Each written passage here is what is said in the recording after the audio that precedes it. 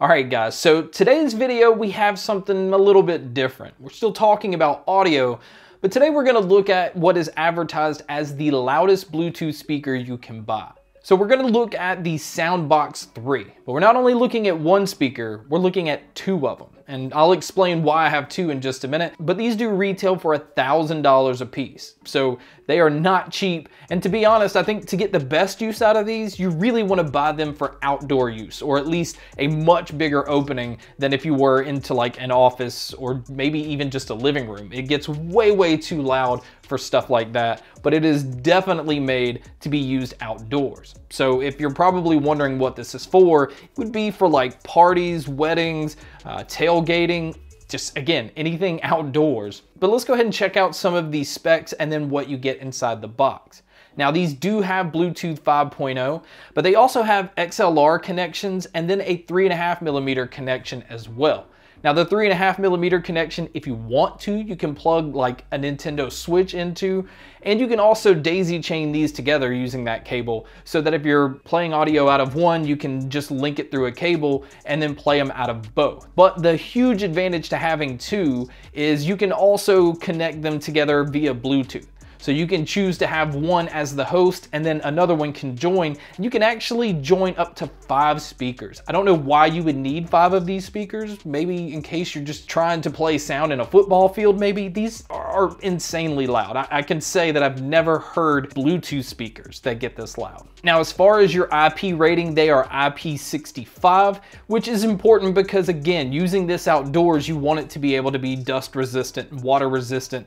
And if you use it by a pool and somebody, splashes it, it's going to be fine. Just make sure that it doesn't topple over into the water itself. Now moving on to the battery life on this is pretty impressive. You really can get somewhere between 35 to 40 hours on a full charge. But the battery is a much larger battery that's removable, it's swappable. It even has indicator lights on the battery itself so that you can see how much battery life it has. Now to charge it, you just simply plug it into the adapter that's included, but you can leave it in the speaker to do that, or you can just completely remove it to charge it. So it's kind of convenient that you can do that. If you have multiple batteries, if you want to charge one while you're using the other one, it's just much easier to use it that way. Now, as far as the materials of the cabinet itself, it's a poplar cabinet. It has an aluminum frame, and then one of the huge advantages to these, especially, I used to do DJ stuff, so I kind of understand moving these speakers, how rough you can be on them.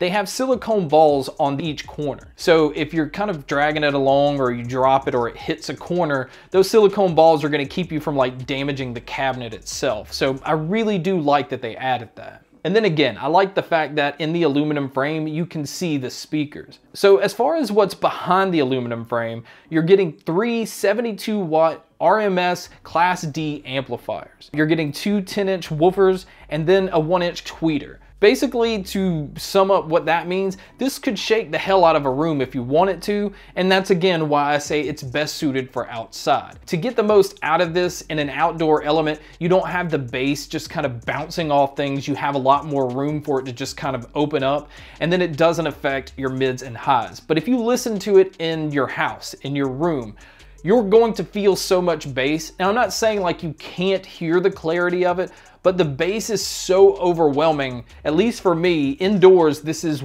way too hard to enjoy. But as soon as you take it outside, it seems like it becomes a completely different speaker, and that is where you start to see where the benefits of having something like this would be. So let's put it this way. The Soundboks 3, the volume knob on it goes all the way up to 11. In the house, at least a comfortable listening level, and then you don't really want to go too much further than that, for me anyway, was like at the top end of 3. And once it got into 4, it became way too much. So if you're buying these to use inside, and if you gauge it by that, you're only going to be able to use it about 33% of its potential. And then past that, you're not getting the most out of these. But once you start to go outside, you can turn the Soundboks up and then just fill the outdoor area. It's crazy what one speaker is capable of doing, but it's insane how much more open and how much more dynamic the sound is when you have 2 speakers you know, basically like a stereo left and right setup. It just, again, will cover more area, but that element of adding your left and right audio when you're outdoors, it's kind of cool. It's kind of like being in a sporting event. But what the fun part of this is using it like at parties and being able to just dial this thing up as loud as you want. Now, as far as like DJs and people that do weddings and stuff like that, on the bottom of the speakers, it does have the input, like if you have those huge tripod legs, like if you use them for a normal PA system. And even speaking of PA system, it has the XLR inputs that you can just plug a mic directly into these and use it that way as well. So let's put it this way. This speaker is obviously not for everyone, and it is not for every situation. But for the situations that this really is geared towards, it's amazing. Like, ride with me if you ride with me, you can slide with me if you feel like 550 on the 5 sticky, come get high with me, that's a deal, right? Ride with me if you ride with me, you can slide with me if you feel like.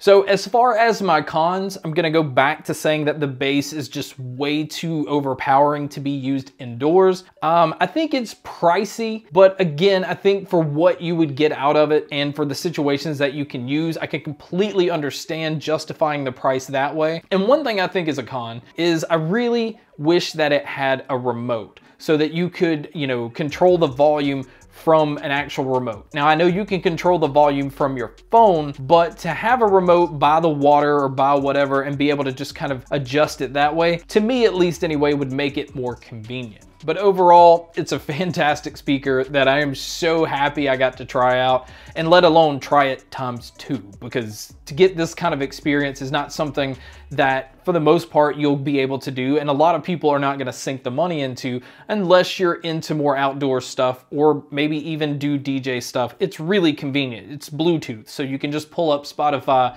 on your phone and then just do everything that way. But guys, that is my video on the Soundboks 3. Thank you so much for checking out this video. Thank you so much for checking out all the other videos. And as always, make sure to stay tuned for more.